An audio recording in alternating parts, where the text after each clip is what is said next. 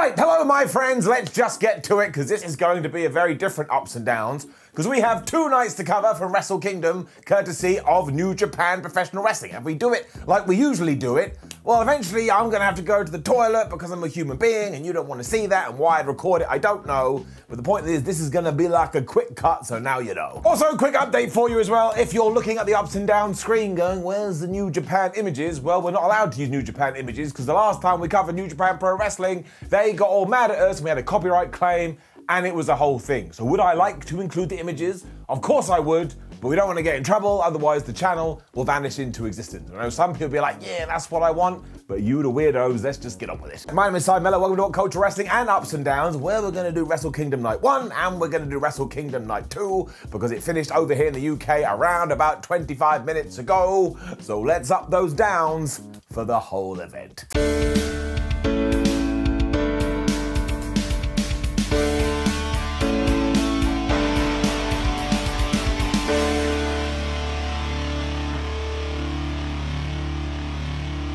So let's pop back to night 1, and the very first thing that made me go, this is just a joy, is that CIMA finally returned to New Japan Pro Wrestling after around about 67 years. And this is one of those wrestling things where someone will pop up and go, ha ha, I told you to never say never, because there was a point when everybody thought he was gone for good. It also saw him, Suzuki, Chase Owens and Yano proceed to night 2 of Wrestle Kingdom, where they were going to fight for the KOBW 2022 title, I suppose, whatever the hell you want to call it, the trophy. And yes, this was the traditional Rambo, but look, it's always stupid, it's always silly, so when I sit down I go, I bet it's gonna be ridiculous, and it is, so up. Show versus Yo was next, and given how much time we've invested into this program, this one kind of made my eyebrows raise up and me go, ha. Because not only was there a bunch of interference by Togo, it didn't work. Because Sho got a wrench, because why wouldn't you? It's a wrestling match, somebody give me a wrench. He went to hit Yo, Yo was able to get out of the way, he smashed Sho with the pump kick,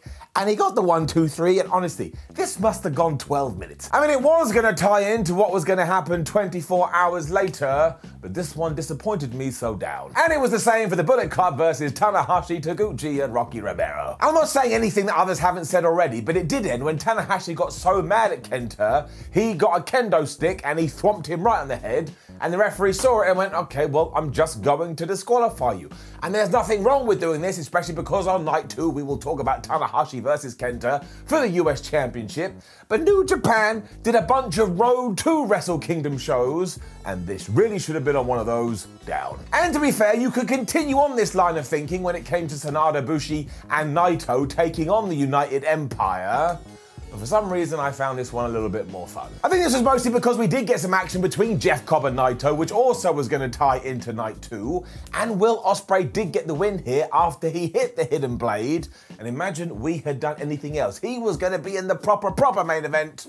So I'm giving it an up. And it's a good thing that that match was placed there in the card, because if they had to follow what came next, well, they would not have been able to do it. Because we all know the story of Shibata. A few weeks ago, he just returned to New Japan Wrestling, and he had a grappling match with Zack Sabre Jr., and even though strikes weren't allowed, it was still just like, how is this happening? Go and Google the injury that retired him. There was no way he should ever be able to return. And yet here he was in front of our eyes. So when he marched out here for his second match and went, you know those New Japan rules about, oh, I'm not allowed to take any strikes, screw that, this is going to be a proper pro wrestling match, I sat there and just started to shake because I could not believe it. He was also facing Ren Narita, so what an amazing platform we gave to that guy. And even though Shibata hasn't wrestled properly in years, I suppose, at this point, he hasn't lost a step at all. And Ren completely held up his end of the bargain. Honestly, if you enter everything that's happened in the past, this was super duper special. I mean, it really is something you have to go and see. And of course it finished with the most devastating move in all of sports entertainment, the surprise roll-up. Of course it didn't. If you bit on that one, you are a silly tamale. It actually ended when Shibata hit the PK onto Narita and got the pin. And now I have no idea what is next. Like, is he going to go after Okada? Is he going to go after Will Ospreay? Is he going to go after Kenta for obvious reasons? It has got me so excited deep down in my Tootsie Toes, to the point it doesn't just get the up, it gets the golden up. And then Evil defeated Ishii for the never open weight title, even though I don't think Ishii defended it properly once. and he only held it for around about 56 days. It also had to follow Shibata, so all I have to say to you is nope down. I did kind of feel like Goto and Yoshihashi versus Zack Sabre Jr. and Taichi for the IWGP Tag Team titles fared a lot better because one, Chaos finally got the victory, which felt all nice and warm and fuzzy in my tum-tum, but also two, they did have the aforementioned buffer, meaning they could just do their thing. I mean, you could probably argue it didn't really feel like a Wrestle Kingdom match, but I enjoyed it up. And also, let's not even pretend when we did get to Takahashi versus El Phantasmo for the junior heavyweight title. Because they started at 900 miles an hour, I made sure I calculated it with my speed gun, and kept this pace up for around about 16 minutes. Desperado got the victory after he hit two Pinche Locos to retain his championship, and I swear, they must have had a 30-minute match down, and someone went, oh, sorry, you could only go half of it. So they went, well, that's fine, because what we're gonna do is, we're gonna take all the content, and we're just gonna squidge it up. And I get that it wasn't for everyone, but in terms of watching wrestling and being like, bah! I thought it was pretty damn terrific up. And of course, our main event for night one was Okada versus Takagi to see who was going to go to night two to become the real IDW champion. And I'm just going to say this, that was gibberish, IWGP champion. I'm just going to say this, Okada on the big stage does not have bad matches. Because look, all you need to know is this, it was so good that during the final few minutes, the fans started to go absolutely nuts, even though the rules in Japan when you go to a wrestling show is that you can clap and make a little bit of noise, but otherwise you gotta shut up. But they couldn't help themselves because good grief, it was good. Okada won after the Rainmaker to become sort of one half of the champions, because of course then when Ospreay was out and he was like, ha ha, I shall beat you tomorrow. And when you are doing these two-night events, you have to end night one with me going, I can't wait. And I tell you, they achieved it up. So now let's move on to night two, which we will get into a little bit more. And there were a bunch of six-man tags, which is essentially what WWE does when they get to WrestleMania and the Andre the Giant Battle Royal. It is very nice, courtesy of the company. They just go, well, this is our biggest show of the year, so let's fit as many people as we can onto it. Honestly, there is not much else to say. Then our first proper match was for the IWGP Junior Tag Team titles, where Robbie Eagles and Tiger Mask took on Taguchi and Rocky Romero, who also took on El Phantasmo and Ishimori. And never forget those last two deliberately called themselves the Bullet Club's cutest tag team. And as a man who is a big fan of goofiness in wrestling, I love it. It also all revolved around the fact that ELP may be wearing his now fabled loaded boot. And he was basically using this like a gun. Like he was running around with it. Everyone was like, no, because they didn't want to get shot. I mean, the fear here that it was gimmicked was absolutely real, and it took Eagles kind of distracting the man, which allowed Tiger Mask to finally smash him with the Tiger Driver before we started to get going properly. ELP was still all about his boot though, but Robbie Eagles cottoned on to this, so he made sure it slammed into Ishimori's face. And when that guy's basically like, oh no, I'm dead, all the other four guys came together, they removed the boot to see inside there was a bit of metal, so the ref went, all right, well, I've got three teams, you two are a bunch of dicks, you're out of here, but the match is going to continue. And I tell you, more promotions should do this. Soon after this, two Eagles was able to tap out Rocky Romero to the Ron Miller special, that is a good name, in order for them to retain their titles. And I thought this was a very, very good tag team match.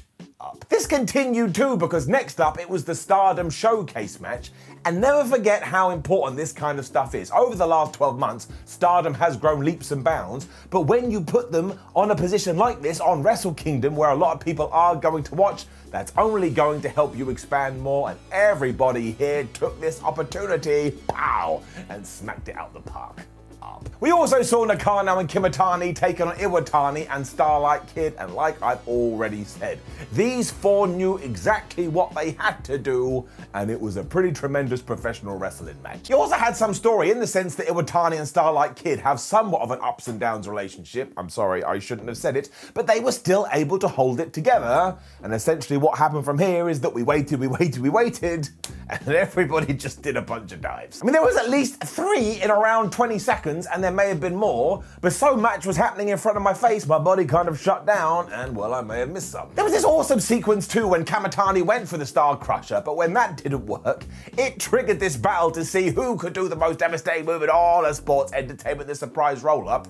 But when no one could do it, the tag klaxon went off, and it was just move, move, move, move, move. Finally, Kamitani realized, well, wait, this isn't working, so I'll go going back to my original plan, she hit the Star Crusher, she hit the Phoenix Splash onto the Kid, and she got the 1, 2, 3. But like I will say for a few matches, there were no losers here. There just weren't, because they went out there and they did exactly what they had to do. Go and watch Stardom. And then Suzuki became the KOPW 2022 trophy holder, champion. I don't know what we're calling it, but I ain't gonna argue with Suzuki, because it's Suzuki up. This carried across from night 1. I've already mentioned the other contenders, and it's hard not to mention them again, because I kind of feel like night 1 and night 2 were separate videos, but they weren't, and he got the win after he hit the Gotch pile driver onto Yano. Now, because he is Suzuki, I was like, man, now I'm gonna kill everyone. But Yano did one of his magic tricks that ended up with Suzuki being handcuffed to the top rope. He then continued to absolutely murder anybody because he didn't appreciate it, and I just love this man. It doesn't matter how old he gets, he is just so legitimate. And do not forget, there have been some New Japan shows, big New Japan shows over the past few years where Suzuki isn't even featured, and that is stupid. And just imagine what he's going to do in this spot. Somebody gonna get wrecked. And then night 2 hit a little bit of a roadblock. Because it was Goto, Yoshihashi and Yo taking on the House of Torture, and I swear, if you were driving along the road and you saw a signpost for this, it would read, take the next turn-in for Shenanigans Central. I don't mind that happening in wrestling, like you should always be able to have a little bit of fun, but when you're doing it on your big show and 24 hours earlier, you'd basically done the same thing. Well, I don't really think it works. Even the commentators sounded a bit like, sheesh, this is not going to plan. How are we going to cover it? And of course, as soon as the referee was distracted, Sho got that wrench again, which hadn't worked the night before. He clonked Yo right in the head and he got the 1, 2, 3. So I get that's how we're going to continue this feud. It just didn't click for me, and it's getting it down. What was far cooler is right after this, Noah, and I mean the entirety of Noah, basically stormed New Japan and kicked off this invasion angle. It was even more nuts because the promotion had a show only hours before Wrestle Kingdom, so it was like, well, how on earth did they did it? I think I forgot that travel was an actual thing. And they called out Shingo here, who did arrive, and at one point it looked like he was going to rush every single employee of Noah. And then he looked up to this guy and went, no, this is a really stupid idea, and he didn't do it. Noah then promised they would overcome NJPW to become the biggest company in Japan.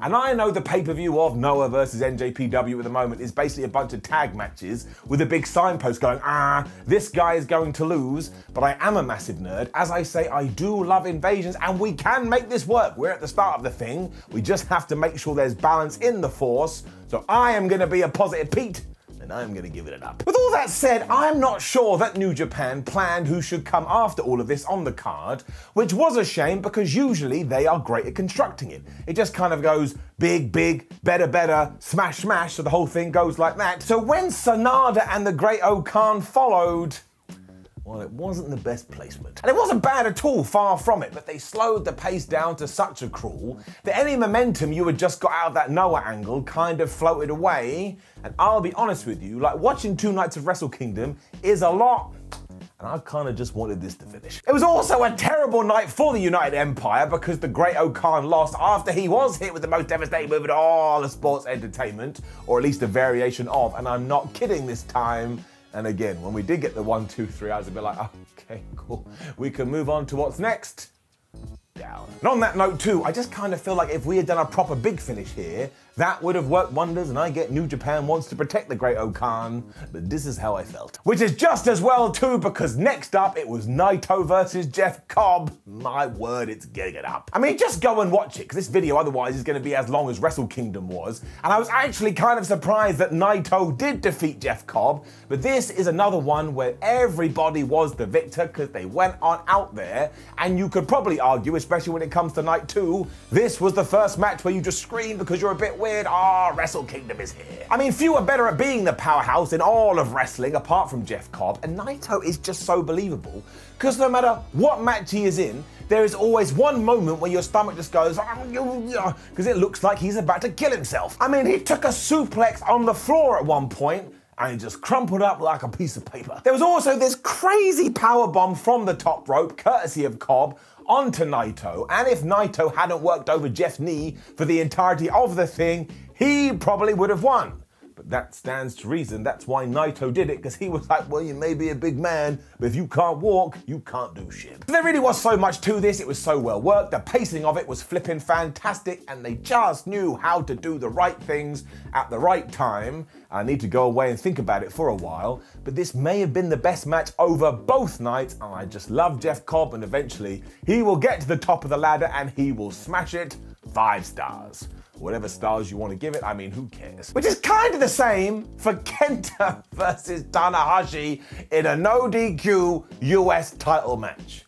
I mean, talk about two guys that just went, should we kill each other? Yes. Given that these were the rules, the amount of weapons that were involved here, and I'll probably forget some of them, but we had chairs, the title bait was being used, we had trash cans, we had ladders, we had tables, we had kendo sticks, obviously, and in the early going, nearly all of that was courtesy of Kenta. He was so mad, and he wanted to use his toys. The Ace then decided to get even by smashing a guitar over Kenta's head, but seriously, this just built to Tanahashi being laid out in the corner. Kenta found every single chair he could in the Tokyo Dome. He covered it over the Ace, and then he just ran and smashed him right in the face.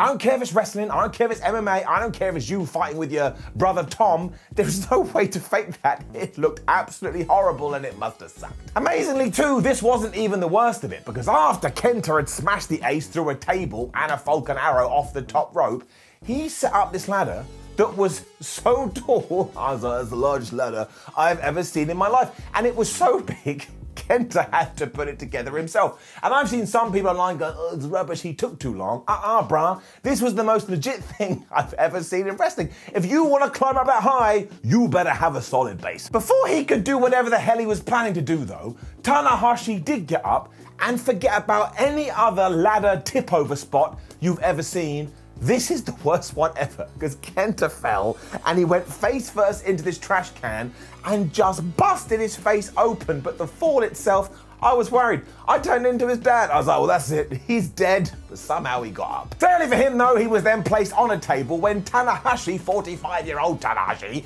climbed to the top of this ladder and gave him a high fly flow. That was crazy as well. A part of me was like, what if that's not the 3 count? I am going to have to nerd out. But it was. Tanahashi becomes the United States champion, and this was flubbing brilliant. This was flubbing great. I don't know how Tanahashi seems to be getting better, even though he's getting older. And if you want to watch a couple of matches, watch the last one, watch this one up. This all left us with our main event, which was Okada versus Will Ospreay, to find out who was going to be the real IWGP champion. And if these two hadn't have had a good match, I would have looked outside my window and seen the world imploding, because I don't think it's actually possible. And sure, it was a lot like their other matches, but have you seen their other matches? They all really good too. They didn't keep it easy either, because Will Ospreay booted Okada as he was diving over the barricade. And then Will looked around and went, oh, there's a lighting rig over there. Why don't I and go do some kind of flippy dippy doo-dah move off of it? Because this is just the universe we live in. But if I found out tomorrow that Will Ospreay wasn't human, I'd be like, man, I knew something was up. And then we were seeing power drivers, we were seeing Rainmaker's attempt, and we saw a drop kick turned into a powerbomb, even though that makes about as much sense as 2 + 2 = potato. Ospreay also followed that up with this Oz cutter for this crazy near fall, and that's when I realized, man, I'm gone, you just gotta plug me in. Ospreay has clearly mastered his R2 button presses as well, because he then reversed a Rainmaker into a Spanish fly, which is barely English, but then Okada was doing the same thing. I mean, he was hitting power drivers, and then he smashed out the Rainmaker, but Will Ospreay kicked out at 2, and that got me that one. I went, oh!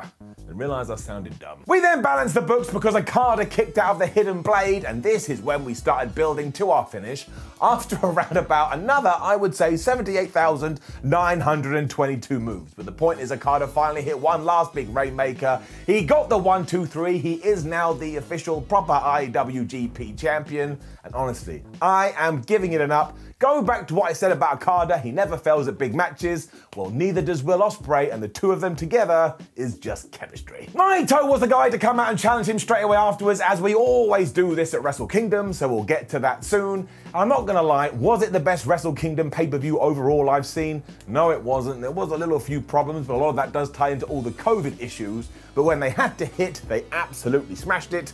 So overall, it's getting it up. Now, please do leave a comment below and let us know what you thought about Wrestle Kingdom Night 1 and Wrestle Kingdom Night 2. Like the video, share the video, and subscribe. It's right there looking at you. Give it a click. Head over to WhatCulture.com and our social media channels. Follow us on there where we'll keep you up to date with all the wrestling news. And we have other videos, including ups and downs for NXT and Raw and SmackDown. Watch them all. My name is Simon from WhatCulture. Thank you for joining me as always. And I've watched way too much wrestling today, so now I shall rest my bald head.